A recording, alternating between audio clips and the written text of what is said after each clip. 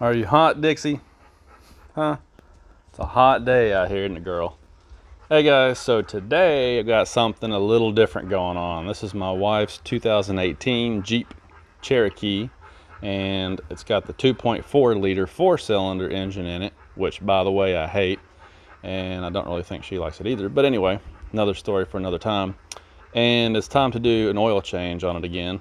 So it dawned on me, I've never really showed how you do an oil change on these things because it's way more difficult than it is on the Wrangler or the Gladiator. So let me show you something here. Now, one of the things I want to mention about this engine is she's got about 22,000 miles on here now. This thing drank oil as bad as gasoline for a while. When we first got this thing, it was consuming quarts, plural, quarts of oil. Unbelievable, to the point where I talked to the dealership about it, and we were thinking about doing an oil consumption test. But the service tech told me, he said, usually around 20,000 miles, these engines kind of, the piston rings finally seat, and the oil consumption finally goes down. So since I figured it would be a real hassle for my wife to have to take this thing over to the dealership and get the oil level checked all the time, and I knew she wouldn't really want to do that, I decided to wait and give it about 20,000 and just see if he was right. And it turns out that he was. We got up around 18, 19, 20,000 miles. I've been checking it religiously and documenting it, and I noticed that the oil consumption has gone way, way down on this engine. So it's to the point now where it consumes very, very little oil, maybe a quart between changes. Another thing I'm going to do, see if it's on here. Yeah, see, they specify the 0W20, and I don't care what anybody says, that is a fuel economy play. Is what that is. They're trying to squeeze every microscopic amount of fuel economy they can out of these engines for the purpose of scoring better on EPA certification. The fact is, this stuff, while it may protect the engine fine, it's not going to protect the engine as well as a good 5W30 synthetic. And so that's what I'm going to put in this engine now. Going to start using 530. Not only will it protect this engine better, because this thing runs really hot. Like, I've got the hood open right now just to let the heat get out of here. I can't believe how hot it gets under the hood on this thing. And it doesn't even have a turbo on it, but the 530 will protect it better, and it will probably slow the oil consumption down even more. So hopefully it'll get to the point where it doesn't consume any oil at all. Now it's going to be really hard to even show you this because it's so tight under here, but these Cherokees have two trap doors. You got a door here for the oil filter, and you got another one back there for the oil pan drain plug. You got to have some kind of a little screwdriver, flat blade screwdriver or something to turn the locking mechanism 90 degrees, and then the door will open up so you can get up in there to that. But I found that my oil filter wrench, there's still not enough room to get up in there and work. It's really a pain, especially compared to the Wrangler or the Gladiator. Once you get used to doing those, these things are a nightmare. I had to jack it up just to have enough room to get up under here and work to begin with. And now I'm going to have to go down through here and take out some of these 10mm bolts and drop this, I guess it's a splash shield. Maybe it's for fuel economy also. I have to drop that down a little bit so I can get my filter wrench in there and work on this thing. Oh, and did I already mention that this tool right here is awesome? That's probably the best 50 or 60 bucks I've spent in a long time. So now I got this thing unbolted. I just took a few of them out, and I'm hoping that now I'll be able to get in here and, yeah, I can pull this back hopefully enough. Yeah, there we go. See, now I can get to the oil filter and actually take it off a little easier. So let me get that done, and then we'll start working back there on the drain plug. That's another thing I hate about these vertical mount oil filters, is as soon as you crack them loose, oil goes everywhere. So make sure that when you loosen this thing up, you've got your pan ready, because it's going to get wet underneath there. And if you don't have your pan ready, you're going to ruin your driveway. So I cracked this thing loose. I'm going to let it drip a little bit more, get some of the excess out of there, and then we'll go ahead and spin it on off. So when I was at Walmart today getting oil and a filter, I used the Walmart SuperTech filter last time because, well, to be honest, it was cheap. But I was thinking about it and I decided I was going to look around at the different filters that they had. Normally, I would never use a Fram because my father's a master mechanic with over 40 years of experience and he swears that you shouldn't use these things. But I think they've come a long way because the camera's not going to pick it up. But when I looked inside this SuperTech filter, what I noticed was that, man, I wish the camera would pick that up so you could see it. But if you ever look in the inside of one of these things, a lot of the internal parts are plastic. There's a cage in there that holds the filtering media in place that's plastic.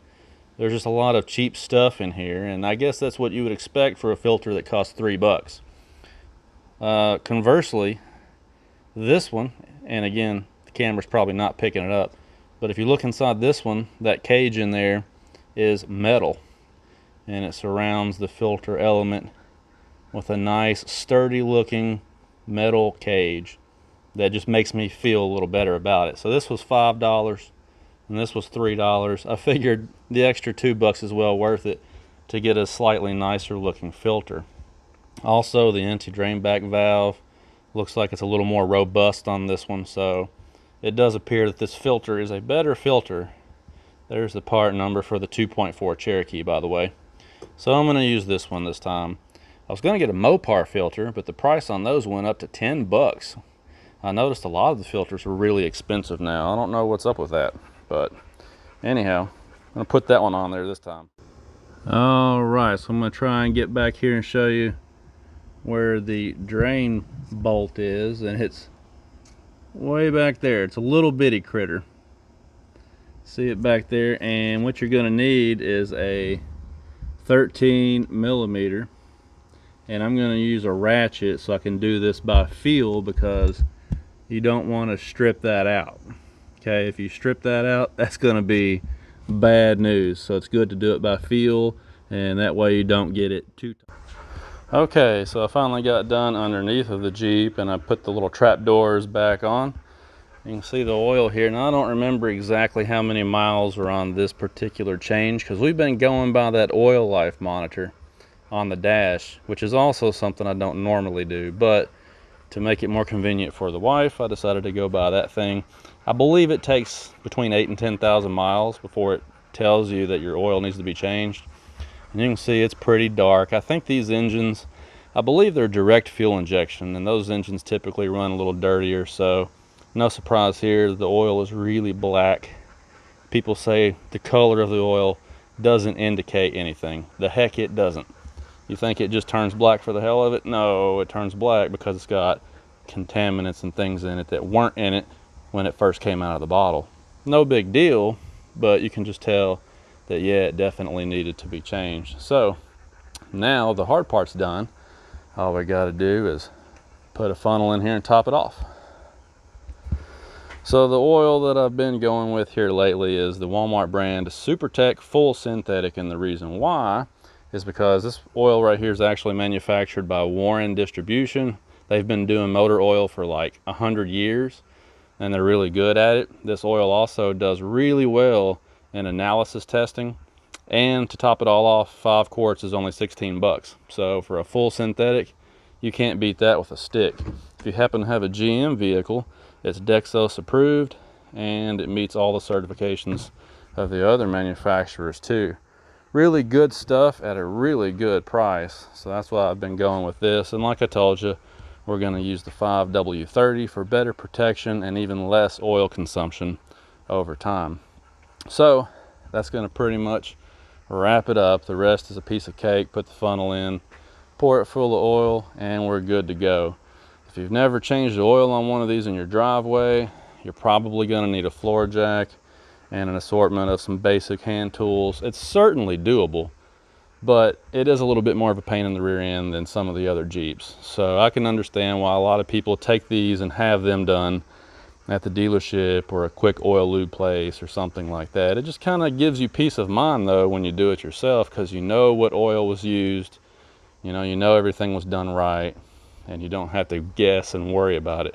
But like I said, I can understand why some people would have these done. Watch out, D. Oh, and one other thing. So obviously you want to dispose of your used oil in a proper location. If you don't have anywhere to take this stuff, I believe some of the auto parts stores will take used oil. So if you don't have anywhere to send this stuff to, check with your local auto parts stores. I think, like I said, that some of them will take this for you. I don't know if they charge or not. I guess they take it for free. You can just bring it right in there to them and they will make sure that it goes where it's supposed to go. All right, so the only part that remains is to reset the oil life monitor. So if you want to do that, of course, you just flip through your menu here until you get to number 2, which says vehicle information. Now you may have one of these other screens showing up. If you scroll over to the left or the right, you'll eventually come to where it says oil life. Obviously we're at 0 and it tells us just to hit OK to reset it. So we're gonna hold OK. And I'm not doing it right because it says to reset the oil life, the engine must be off. So let's try that. Turn it off. It actually has to be in run, but the engine can't be running, I think is what it is. So let's just put it in run mode. I'm gonna have to do this quick because it's super hot. And obviously I'm not gonna have any AC now. Oil change required. Yeah, we know, we just did that. And so now let's hold OK and see what happens. Okay, so that's not working either. I must have not read the directions properly. So you're learning with me. So let's go to accessory mode, see if that works. Nope.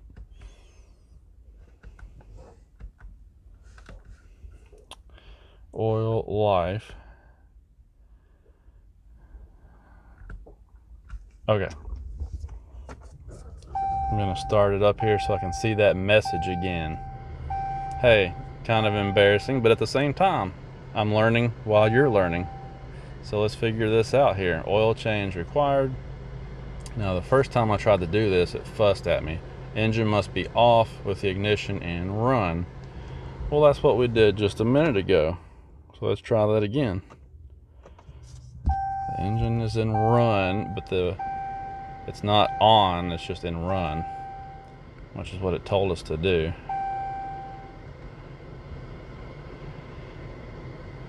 Finicky little critter, isn't it? Hold OK to reset. So I'm holding the button down and it's not doing anything. Hey, I will be back in just a minute because I'm going to do a little research and figure this out. Very strange. I'll be back. Okay, for some reason it worked that time. I did it 2 or 3 times and it finally worked. I don't know what was up with that, guys. But anyway, the ignition's in the run position. Obviously the engine is not actually on. And then when I held down the OK button the 3rd time, it finally worked. So apologize for that, but hey, I just learned something new. Maybe you did too. So that's how you reset that so that your wife won't get the same message every time she gets in here to go to work. And now we are finally complete with this job. Thanks for watching.